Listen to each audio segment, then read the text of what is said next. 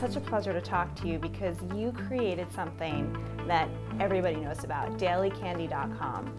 Tell me how you came up with that idea. Well, it was about 1999, and I was working in print journalism. And I'd started actually early on at New York Magazine, and then had gone to working for a weekly New York, to a monthly Self, and then to a prototype Lucky.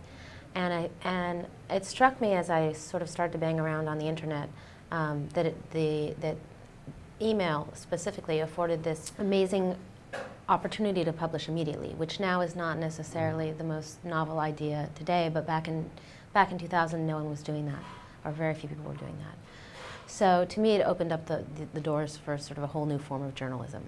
So, and I also felt like people were completely on information overload. I felt like they were trying to sort of sort through so much lifestyle media, trying to figure out who is the authority on like what restaurants to go to, and clipping from the the dining in, dining out section of the Times and Vogue and Elle and just all this different stuff. And the idea of providing this filter of just one little thing every day, be it a restaurant opening, a sample sale, the new it jeans, really would be such a service to the reader, and that's really how I came up with it.